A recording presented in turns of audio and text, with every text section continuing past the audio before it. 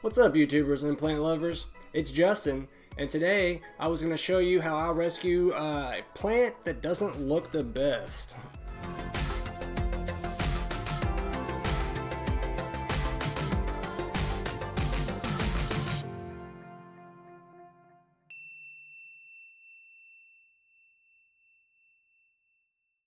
So this is my Ficus benjamina. It is commonly referred to as the Benjamin tree, the Benjamin ficus tree, the weeping fig, and the weeping Chinese banyan. So it's got a plethora of different commonly used names.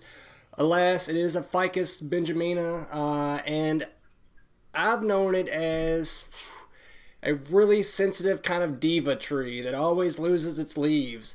Growing up, my mother had one, and what the distinct memory I have of it is how it would lose leaves at the drop of a hat. Somebody would walk by, and the next thing you know, half the leaves would be on the ground. This tree is very, very, very sensitive, or at least it appears to be that way. Now, this tree is kind of native to around India on down to northern Australia. So it's pretty much at home in the temperate kind of tropical regions that get really nice sunlight, great humidity, a good amount of rain. And then when we move them into our houses, they really don't get those same conditions. And this tree always responds by dropping its leaves and making everybody think that it's pretty much dead. So the best way to actually keep this tree from actually dropping all of its leaves is to really best recreate the environment that it comes from. And that will kind of in turn help you to keep your tree looking its best. Now, I want to do this kind of video today because I ordered this online, and when I got it, I guess the person didn't ship it first class or anything like that. So they stuffed it into a small box, and you can tell that all of its leaves, when I got it out, were pretty much bent almost at like a 90-degree angle, and it's since straightened out a little bit, but unfortunately this week I have been extremely busy, so I basically just left him in this little Tupperware bowl, and you can see he's dropped a leaf right there, and I'm sure by the end of this video it will look like he doesn't have any leaves at all, but this tree is an evergreen, so it's not supposed to be losing its leaves at the drop of a hat. But I wanted to show you what you could do. Say that you get a plant in the mail and it doesn't look its best. Oftentimes people want to send it back or just throw it away or what have you. But you don't always have to do that. Trees can be pretty tough individuals and be able to bounce back fairly easy, especially your sensitive trees like the Ficus benjamina.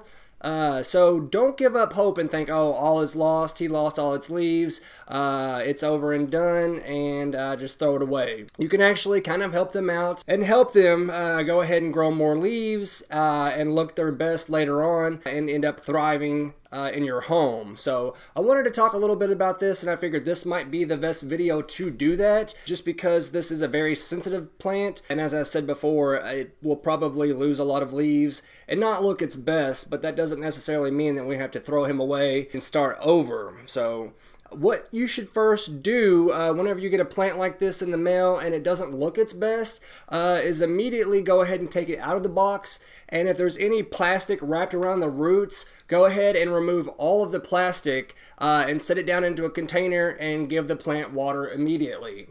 Now, you don't want to go ahead and flood him with water and then end up drowning him. Instead, you want to go ahead and make sure that you pour water all the way around the circumference of the root mass to ensure that a good majority of all the roots, if not all of them, are going to go ahead and get some water.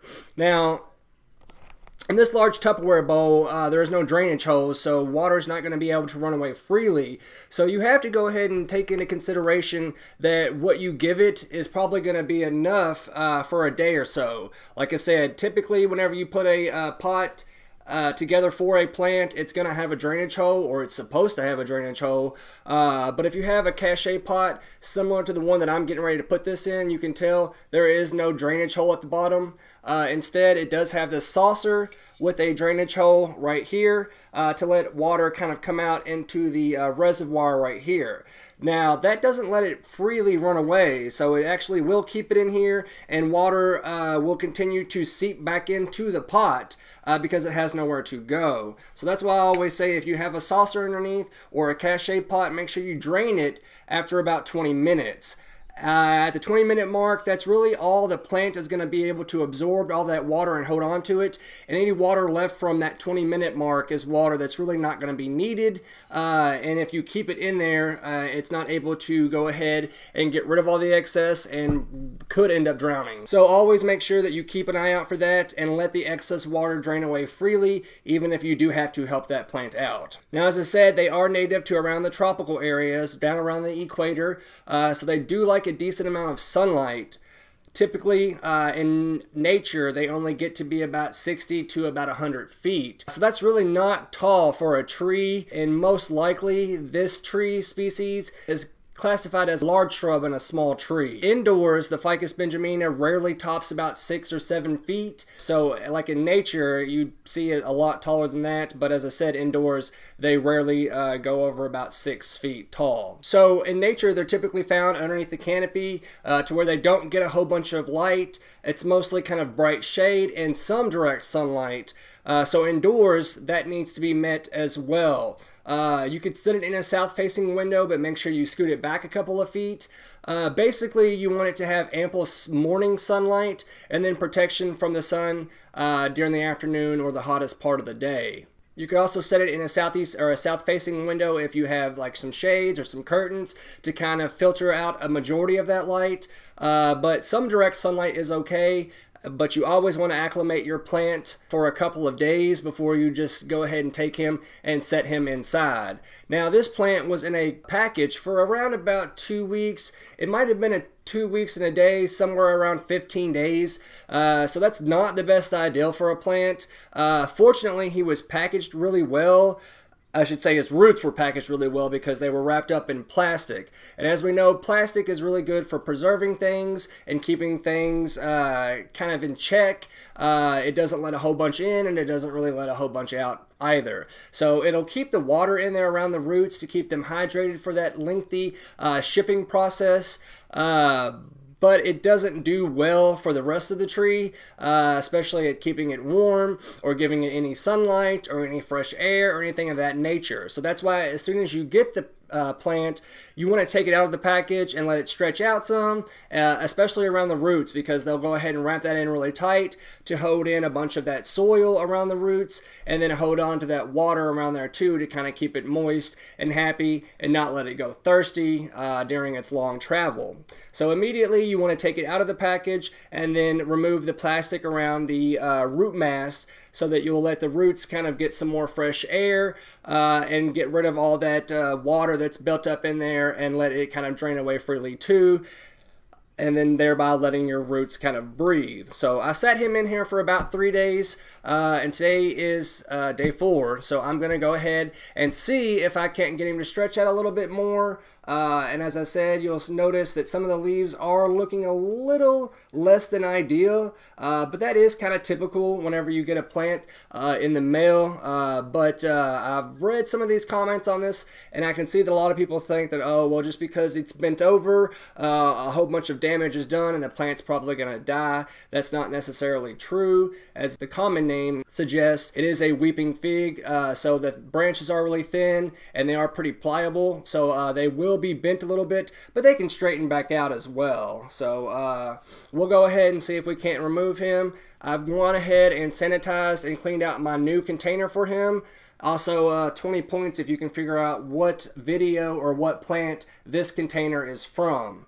Continuing on with the sense of 2020 and how crappy of a year it's been, I went ahead and lost one of my favorite plants this year to some bacterial infection.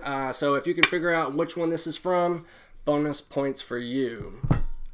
Now, so I said earlier, you want to kind of best recreate its environment in your home to actually give your plant a little bit more chance for success and to help it thrive better. Now, those conditions would be a decent amount of sunlight, a good amount of humidity and a decent amount of water to match that humidity, and really well kind of nutrient rich organic draining soil. So soil that holds on to a little bit of water but not much. Soil that is able to go ahead and release the excess water, and with the soil the pH needs to be around 6.0 on up to about 6.5.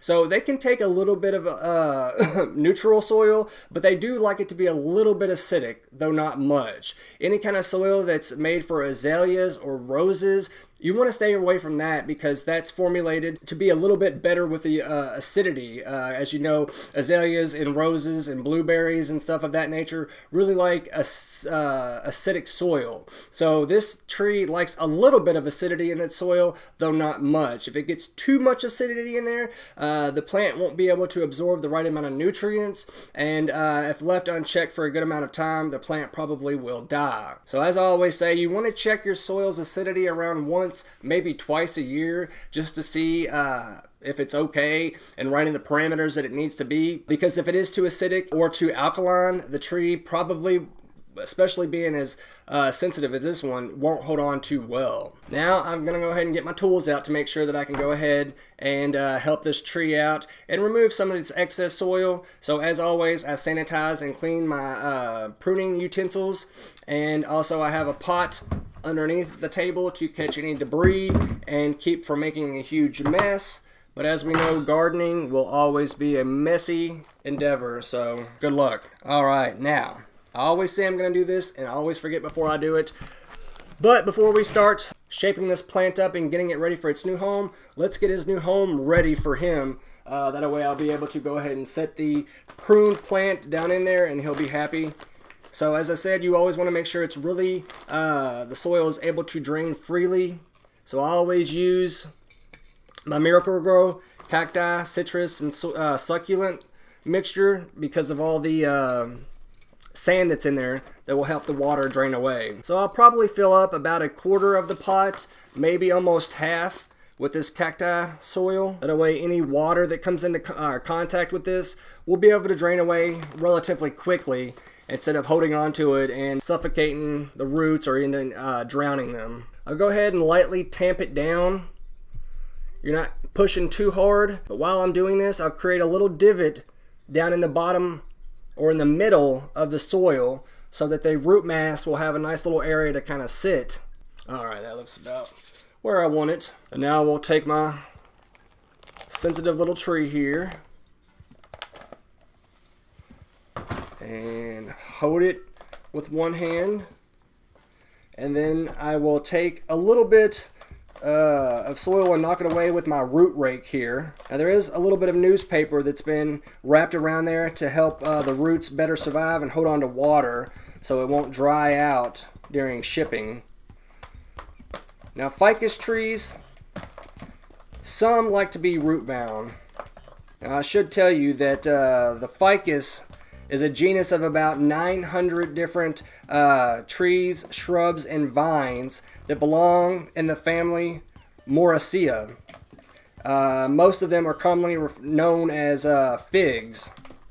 And then, as always, most ficus are evergreens, but there are some deciduous trees that don't live in the tropical areas. So this one is an evergreen, and it's not supposed to lose a whole bunch of its crown or its leaves, but I know that people that have this tree always say that these trees will drop leaves for no reason at all. Alright, so I've knocked a good little bit off, and then a little bit more is going to fall, and that's fine. So to give the plant a little bit more room in its pot, though not much, as I said, this guy likes to be a little root bound, I will go ahead and trim any roots that appear to be over 3 inches long, and I'm just going to eyeball it. It's not like I'm going to have a tape measure or anything. Remove something that looks to be a little bit long and lanky, and as you can tell, my pruning shears aren't cutting the best, so I need to go ahead and sharpen them. Alright, now I've got the root mass about where I want it, and he's dropping some more leaves, which is to be expected. Next I'll get out some cocoa coir to help get the acidity of the soil where I want it. So I'll go ahead and mix that in, which I should have done previously. So I'll go ahead and mix it all up again with my hands. And then I will go ahead and raise it up on the side and bring the divot back. And I'll grab it and set him down in there to see if that's about where I want him. And it is. So I will go ahead and cover a little bit of the roots just with some cacti and citrus soil. Alright, now that's good. And then as you're adding it in, always tamp it down. We want to tamp it down to secure the plant in its new home so it won't be swerving and swaying every time he's moved. And then tamping the soil down will get rid of any air bubbles that may be in there when we add new soil in.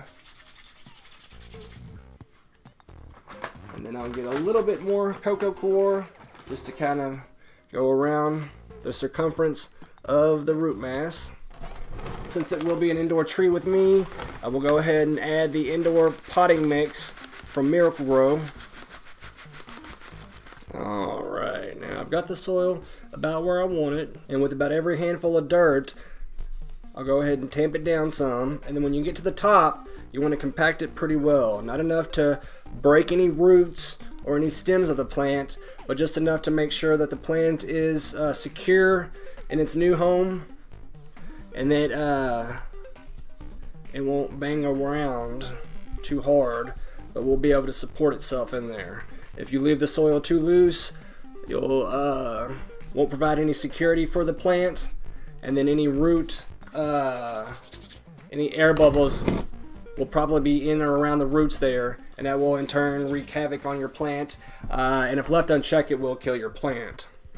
So the final thing to do would be go ahead and water him. So to ensure that I get rid of any other air bubbles down in the soil, I'm going to make sure I water the plant all the way around to help remove any other air bubbles that tamping may have missed. And then I'll go ahead and add just a little bit more soil on top, and then he looks like he might be okay. So, as I said earlier, these guys like a decent amount of light. They do come from around the tropics. Typically, they do receive kind of filtered light, so you don't want something too bright and too direct all day. Like I said, ample morning light and then shade during the afternoon is best for this plant. But with mine, in the wintertime, I'm going to go ahead and put him underneath the LEDs, and that'll give him the right amount of light for the right duration that he'll need. And then I won't have to worry about him burning any leaves or anything like that. And as you can tell, the stems around here have been really compacted and compressed, but with time, he'll be able to kind of spread out a little bit better and look even better still. With humidity, they like pretty moderate to a little bit high. I'd say around 50% and up is usually ideal. So I'll have mine sitting pretty close to the humidifier. They don't have too much in the way of pests, except for like your aphids, scale, mealybugs, things of that nature, your typical indoor plants and whatever they struggle with. And as far as anything with disease, typically overwatering is the leading cause of death for these guys. So any kind of root rot will come from that. So you got to watch how much water you give them, especially in a pot like this. But other than that, I do want to let you know that they are considered rather invasive species. So the USDA zone for these are around 9 and 10. So if you live in like Southern California or Florida, you may have to be careful because their roots are really invasive too. If left unchecked, they can put down really deep roots that can end up messing up any kind of utility lines or any kind of drains or pipes. And then a lot of them actually do have really nice kind of buttressed stems and roots that'll come up and crumble driveways and curbs and streets. So if you do plan on planting one of these around your house, make sure you scoot it about 20 feet away from the house, any other buildings or any other trees, because with their roots they are really invasive and they can be really costly if you do have any problems of them burrowing into any pipes or utility lines or any kind of concrete from buildings or roadways or anything of that nature. So make sure you do not plant them next to your driveway or your home or any kind of street. Like I always say, plant prudently, and with this guy, you really want to make sure you follow that advice because they will tear up a bunch of stuff too. Now, I'm not telling you that to frighten you away from this plant. I'm telling you that just to be careful so that you don't have any problems in the future, but make sure you do give them plenty of space to spread out because they can be a little bit invasive, especially as they get older. Now, they are toxic plants too, so if you have any kind of little ones running around that like to put things in their mouth, as we know, they do drop leaves rather easily. Be very careful of that, and if you do have any kind of pets, a bird or any kind of dog or cat, horses even, these are toxic. You should know that whenever you handle them, you should be wearing gloves, especially because when the stems and the leaves break, they do emit a little bit of a yellowy or a white sap that is also toxic and can cause irritations to the eyes and skin as well. So after you handle your plant or if you prune it, make sure you are wearing gloves and you wash your hands because they are toxic plants. Okay, so the last thing I want to talk about with this plant is some of its different varieties that it comes in. There is the Ficus benjamina Midnight, and they do have kind of dark curly leaves on that one. So that is a really kind of different, unique looking ficus tree also. And then they have Ficus benjamina Judith, which has kind of small green leaves with a yellow border around them too. And then there's Ficus benjamina Starlight that has the green leaves with a variegation pattern on that. Then there's Ficus benjamina Danielle, which has just kind of a rich green leaf that's not too dark, but it's kind of similar to mine. And then there's Ficus benjamina Exotica, which has rich green leaves, similar to the one I have here. So there is a bunch of different variations to this tree. Some that come with green leaves, some that come with variegations, some that come with smaller leaves, and some that come with darker leaves. So if you are into the ficus tree and you do want to get one, check out the different variations that come with this species because there are just several different ones. I really want to get the Starlight or the variegated one next and see how that looks. I've seen a lot of different pictures of them and they really do look cool. Now I know a lot of you will see the artificial trees that look similar to this one, and those are okay. They are better suited for those who can't garden and don't have a whole lot of light in their home or don't want to put up with the fussiness of the tree. But I know my parents had a bunch of them and my grandparents did as well. And then you'll see a whole bunch of them in yard sales and different kind of stores. But yeah, they will sell a lot of these artificial trees in shopping malls and strip malls and peddlers malls even. But they did come from around the 80s and 90s in accordance with this tree right here. So they do look really cool, but again, those are for those of you who don't want to garden and don't want to mess around with this fussy tree. But if you're like me and you have been told that you can't grow something or you can't do something, I'm going to do it and just show you that I can. So I did get it off to a little bit of a rough start with him, but I think I can still save him. He does have a lot of new growth on him, and I've given him a nice decent amount of sunlight to kind of get him to stretch out some, and a good amount of humidity and water, and he looks like he's going to be okay. But I will do an update video on him to show you to see if anything has helped or not, but who knows. I think he'll be fine. I'm hoping he'll stretch out a little bit more and release some of these leaves that have been trapped on the inside part here that look rather unsightly, but only time will tell. Now the last thing I wanted to say about this plant is the leaves do get a little bit dusty, and if that does happen, all you need to do is use 1 part lemon juice to about 4 parts of warm water, and then get you a washcloth and go over the tops and bottoms of the leaves and wash it with that solution. That'll help clean the leaves off and leave them a little bit shinier too.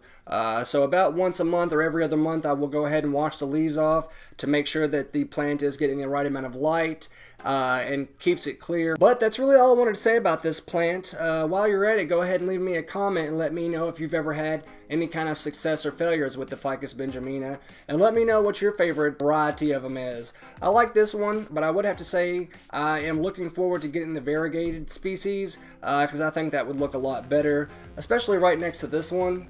So while you're at it, go ahead and hit the subscribe button or the bell next to it. That way you'll know anytime I've uploaded a new video. You guys take it easy, have a good one, and don't forget, always plant prudently. Thank you, YouTube.